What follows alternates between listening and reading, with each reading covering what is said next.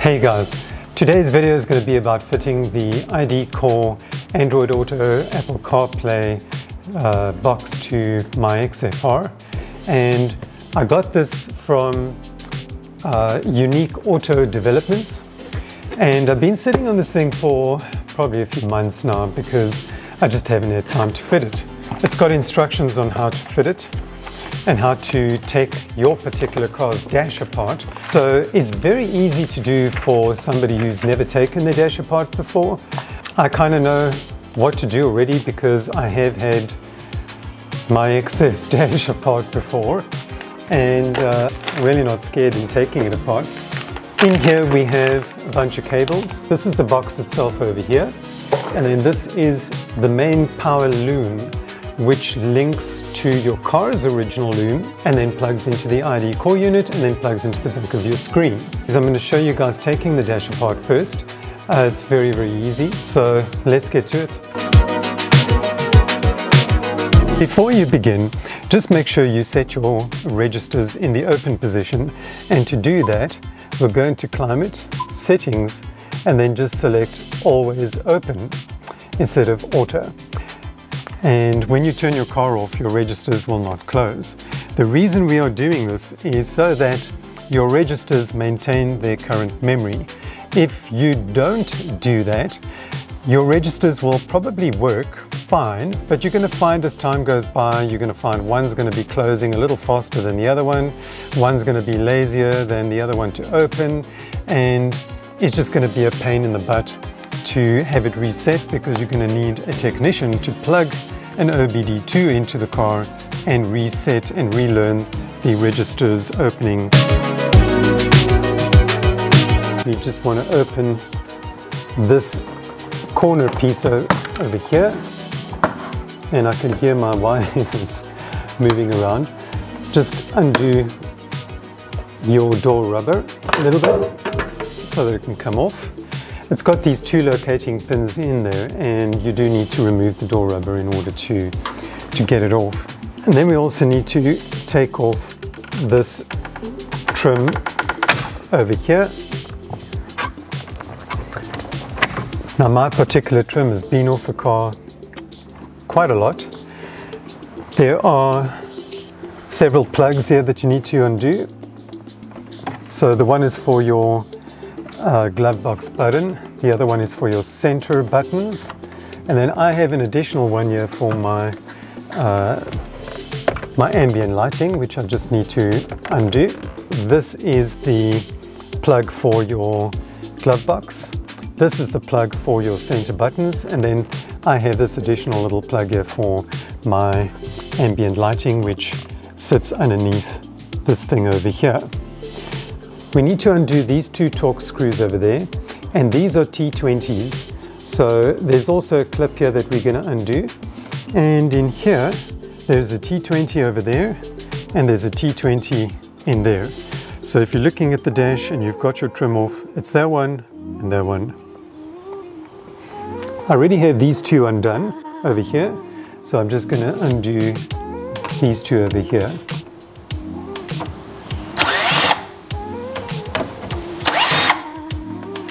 And then we just need to pry this out. There we go. And then using our trim tool, pull it away from the edge of the dash.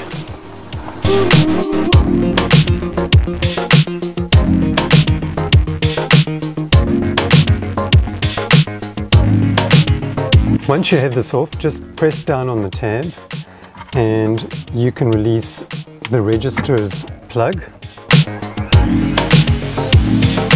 Once you have this piece off, what you want to do is you also want to remove this trim in between here, because we want to get in here to bring our USB cable and our auxiliary cable through. So we need to undo that T20 over there.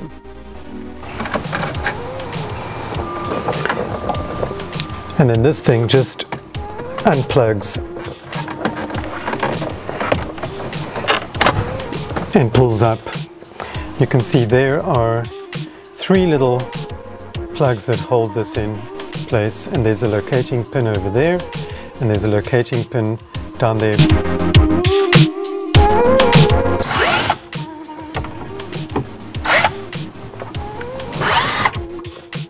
So there's another bolt down here that we just need to undo as well. I just want to check, I think there's another one down there. So there are 1, 2, 3, 4, 5, 6 bolts in total holding this thing on. And then I know there's another one up there, so I'm just going to remove that now. I just need to get a little screwdriver in here, and I've got my camera balancing on my steering wheel, so it's kind of difficult for me to see, but you don't need a lot of pressure to get that off. And it looks like a T20 as well. Now, having undone that screw over there, we just need to undo the little T20 screw over there, and we already unscrewed the big bolt that was over here. So now we just need to pull this trim away and then just wedge it out from underneath here, and I'm just going to remove it to the point where we can get it completely out of the way. So I'm just using a trim tool, a flat trim tool, to get in here and to assist me in unclipping this from the dash. And so I'm just going to move the steering wheel back up, and that will give me better access to getting this out. And then we can just undo the cables, the plugs for the registers.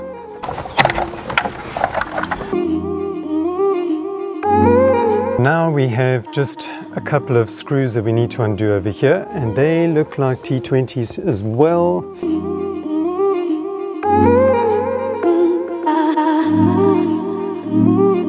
We can now release the unit from its resting place. Now you do have these locating pins over here that will help you locate it back in place when you put it all back together, so don't worry about whether you're going to be able to centralize it when you reinstall.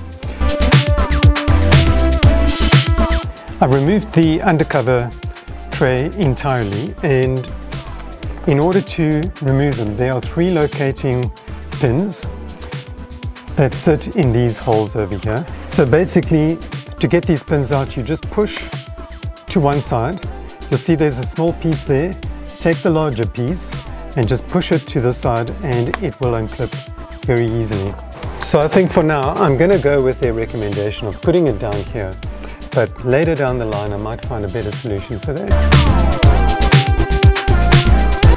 It's not very heavy, so yeah, I don't think it'll be a problem putting it down there for now, but it would be nice to have a different place to put it.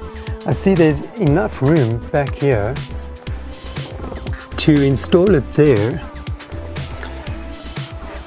but then one would have to pretty much wrap it in something, and you can't because it needs to breathe. So it's got vents, and it looks like it can get fairly hot if it's operating for a long period of time.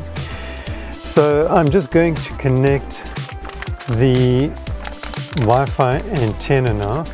I'm just going according to their recommendations here. So I need to plug this power wire in now. We're going to run all our cables down to the footwell, so I'm going to get the power cable for this unit through here and out the bottom, just so we have it there. Let's get the head unit out.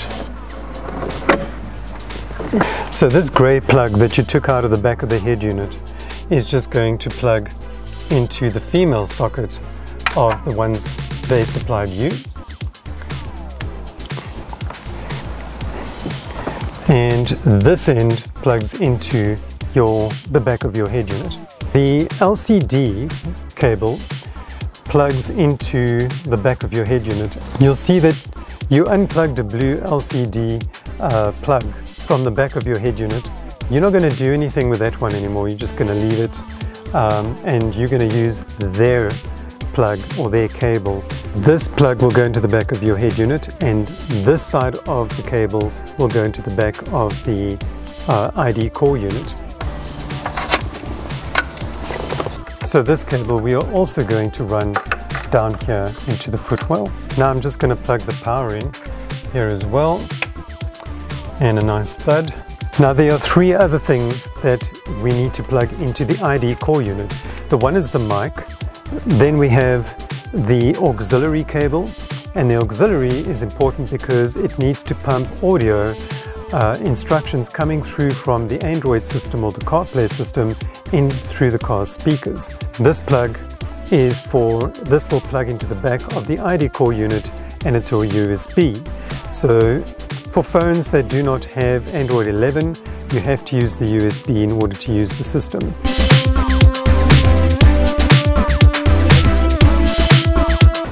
Here's the little unit over here, and we've got our plugs down here now. So I'm just going to plug it in, give it some power, and then our LCD cable, we'll plug that into there. I'm going to just also quickly plug in the USB, and then I can deal with that cable separately as well, because I need an extension for the USB. They don't give you a very long one, and that one's going to go in over here. There we go. We are going to plug the audio socket into this socket here that they provide you, and we're going to just plug that into there. And it's just a two-way socket. It's a 3.5mm socket, and this will go into your audio jack inside your armrest.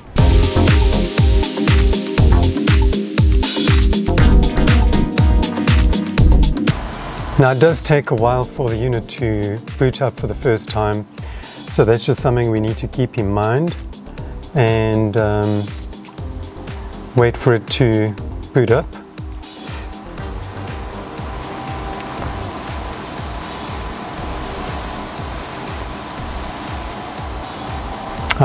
Okay, so it's reset itself now, and that is what I want to see. So I just want to go to the unit, and there we go. So I plugged my phone in, and it is working. I've shown you guys in previous videos how to remove this overhead console, so I'll put a link to that video at the top here now. But if we look here, we can see on my driver's side there is already a mic over there, but there's nothing over there. They've got a little rubber tab in here, which I'm just going to take out and then place my mic there with some tape to hold it down. What I've done is I've removed that little grommet, and I've wedged their mic in here using their little clip that they supply with a mic. And I'm going to leave that wind deflector on there because that will make for the mic listening to you a little bit better. I'm just going to route that cable in here, and then what I've done is I've pulled the cable through the top here. You can actually see a little bit of light if you look in there, and I've pulled it out the front over here. Now this is going to enable me to bring it down to the unit. And all I need to do is remove this A-pillar trim over here, and then I can route the mic cable all the way down and then bring it down to the unit underneath the footwell. So now my mic is in place. I put my overhead console back, I run the cable down here and all along there, and then it comes down here. I run it behind the airbag. This is my mic cable here, this one here, and I've looped it over this pipe over here. And what I've done is I've just brought it down the side, and then it's going to go through inside behind the glove box. So as you can see, my car is currently the sum of its parts, all lying on the dash. And Yeah, it's not looking pretty, but I've got my mic plugged in there now, and all I'm going to do now is button all of this up. And I have done videos on how to remove this trim before. I'm not going to show it again. I don't have enough time. I've had complaints my videos are too long and I take too long to get to the point. So getting to the point, I'm now going to do the USB and the auxiliary cable in the center console. Unclip this thing at the back, and then over here there's a screw holding this entire thing in place. Undo that screw, and you can then easily get your hands underneath here. And what I've done is my cables are here, right, and they go in and underneath. And what I've done is I've removed my car's USB auxiliary socket here, and if you remove that whole thing, you can bring your wires through here from underneath, and I've just filed a little hole on each corner so that my cable has space, and then I can clip this thing back into place.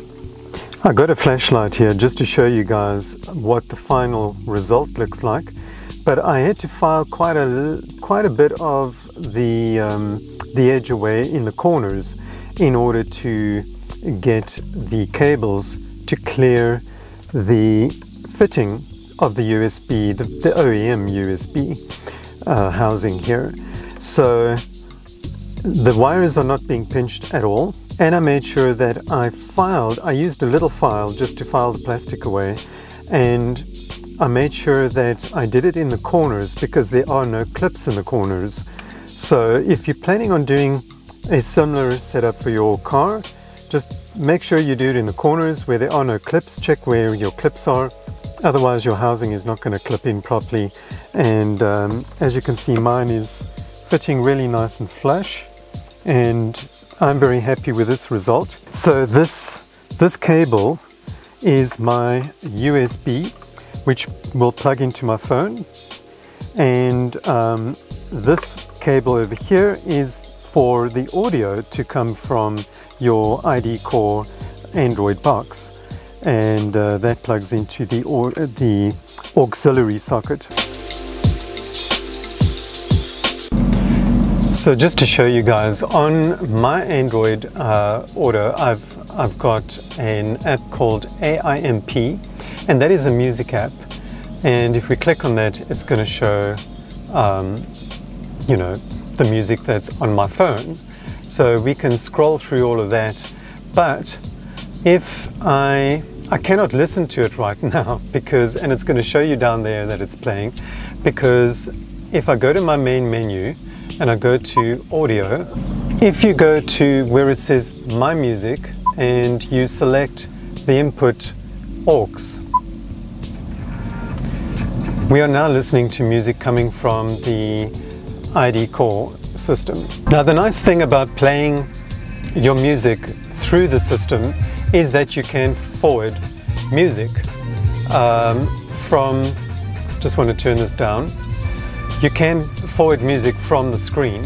You can't use your steering wheel controls, but if I press back, I can go to the previous song, or I can go to the next song, and it's extremely, you know, useful that way. As you know, I put my mic in here. So here is the car's OEM mic, and my mic is sitting there. And as you can see, the instructions that I'm giving the system are being heard. If I just speak in a normal voice, navigate to OR Tambo. That's our airport, by the way. And because I've turned the volume down, you're not going to hear a voice. And there you have it, guys. So I'm quite thrilled that I've managed to get a really good solution where the cables are going, because I wasn't happy having cables just lying around everywhere in the car. I want to be able to tuck them back in the armrest and close the armrest and have a nice neat look. So I think having the mic up there as well is also a very good solution. So if you have already fitted one, you can always just run your mic up through there, and you can change it. You know, it's not cast in stone. So the next video is probably going to be on reconditioning my car's seats. I already have all the products that I need, and I will show you guys how I do that. It's going to be quite interesting. It's the first time I've ever done something like that, but yeah. Next up is a subscriber rise, so stay tuned for that. And I'd like to thank you guys for watching. Have a great weekend ahead. Cheers. Bye.